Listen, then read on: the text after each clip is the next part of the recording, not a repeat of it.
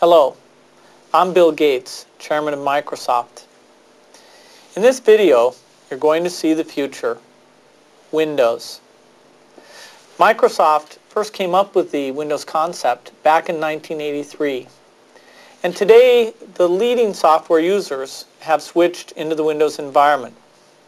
It's really incredible how quickly our powerful applications like Word and Excel and PowerPoint have been adopted.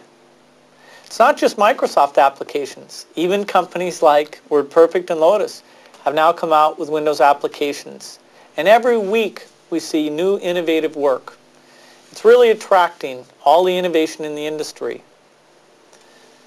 We predicted this a long time ago, and now it's the future.